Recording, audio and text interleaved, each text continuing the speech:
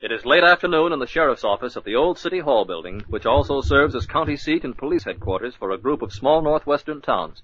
Well, I tell you, Johnny, that there old trout down by the railroad bridge made a fool out of me for the last time. Think you'll take that new fly, huh, Ain't Sheriff? a fish alive can turn down this spotted hackle I tied on last night. As soon as the sun gets a little lower in the sky, I'm gonna... Hello.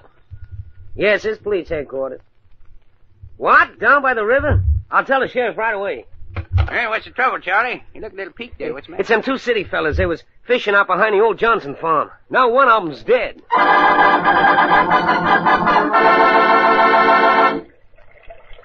I left Uncle Bill's body just the way I found it, Sheriff. My name is Harold Kendall. His name was Olson. Yeah, looks like he tripped on the roots at the edge of this steep bank and smashed his head against them rocks down by the water. I can't believe Uncle Bill is really dead. Yeah, well, ain't no use letting the body hang there by its feet. Doc Simpson, the coroner, is on his way out here. Now, easy, Charlie. Yep, careful of them there roots. Looks of this blood all over his face and on his shirt. He must have skinned himself up pretty bad. Nope. All the blood come from this one gash here inside of his head. Hey, you say this man was your uncle? Yes, I'm what you might call his favorite nephew. He was a bachelor. Didn't like most of his relatives. Yeah, where was you when he fell? Across the river, about 50 yards up. You can see the place from here. When I saw Uncle Bill fall... Yeah, you saw him fall. Yes, I didn't think it was serious at first. Uncle Bill was such a good fisherman.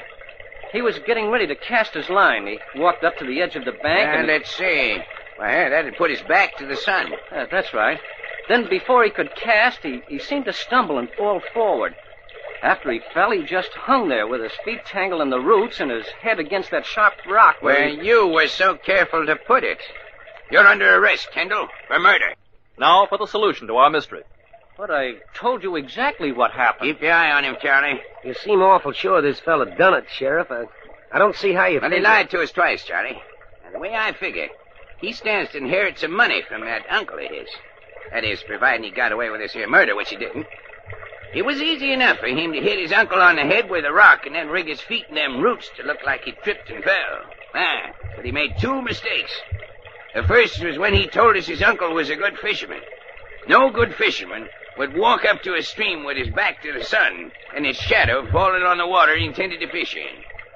When he told us his uncle died hanging head down, I knew he was lying. There's blood all over his uncle's face and shirt. And blood don't run uphill any more than that there river does.